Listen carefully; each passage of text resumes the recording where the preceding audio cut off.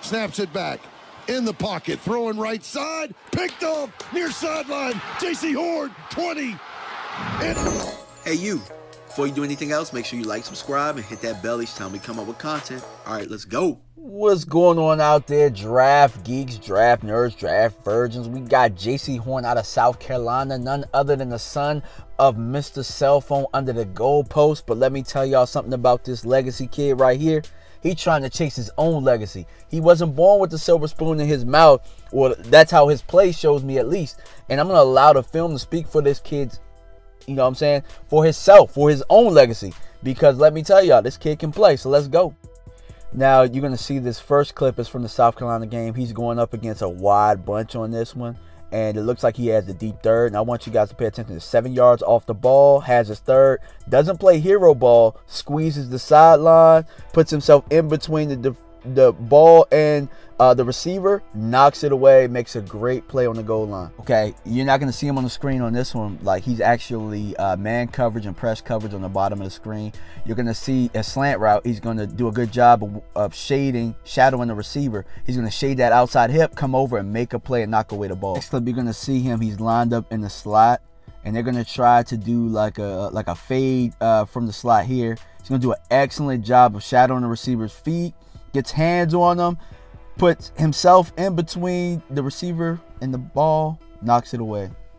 This clip up here, you're going to see him up top, right? And this is an actual run play. And this is the part of the game, if I had to critique one bit, is this. Sometimes he makes business decisions out there. Watch this. He's going to dip his head. Not saying that he's not a willing tackler. I'm just going to say he picks and chooses. Now you're going to see him on the bottom of the screen, and they're going to do a stack formation, and they're going to try to do a cross route combination here. And watch as you see him switch off, communicates well. He's right there, and quarterback incomplete pass. So he does a great job of passing off right there and communicating with the other DB. And you see him matched up top with Jalen Wydermyer, and this is one of those plays where I talked about him making business decisions. He does a great job getting off the block, and then as you see the runners right there, he kind of just dives his shoulder in there. So, you know, I would like to see him shore up that a little bit better. Here he is again, matched up against Wydermyer, who was second team all SEC, which means we all know who first team was. It was Kyle Pitts. So this kid can play. The fact that he's matched up with the tight end on its own of that magnitude means that he can maybe guard tight ends at the next level. So that's something to keep in your back pocket. Also, though, on this play itself wasn't necessarily one of the plus plays.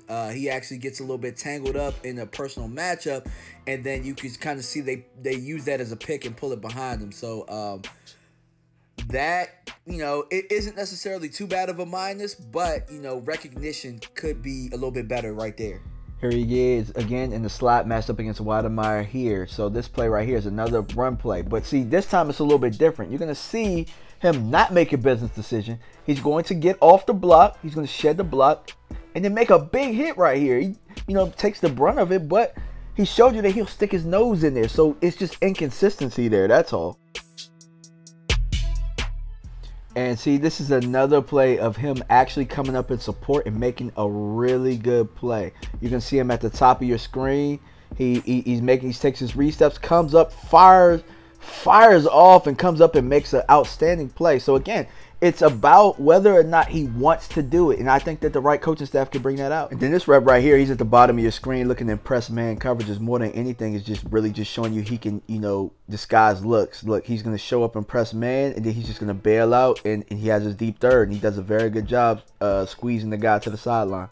This next play is another boring corner rep, but he does his job. So he's got his deep third again. You can see that he's in zone coverage at the line of scrimmage. You're going to see him bail, stick his foot in the ground, use the inside shoulder to push the runner inside to where the help is. So that right there is textbook corner play.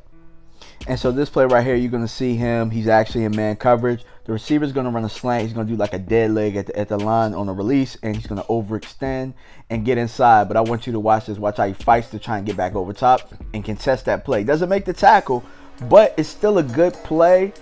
The receiver just won it. Great offense beats great defense every time. So essentially, man, what I want you guys to look at with this guy is I believe he's a shutdown type corner. The little bit of flaws that he does have, I believe, can be coached out of him, and I think that he has the potential to be the best corner in this draft. with the things that he already does well. Has great hips, does a great job in his back pedal, does a good job disguising coverages. When he wants to come up and make tackles, he can do it. Has great hands, great eyes for the position. So this is a guy right here that I definitely would want on my team. But let me know what you guys think, man. What do you think about Jaycee Horn? Where does he stack up against the other corners? And where do you guys see him in this draft? I personally see him being in between the middle of the first round or to early second round. It all depends on the workout. But let me know what you guys think. I appreciate you guys for tuning in. And also make sure you guys hit the notifications button each time I put stuff out. That way that you get these videos hot off the presses. All right, guys. Peace.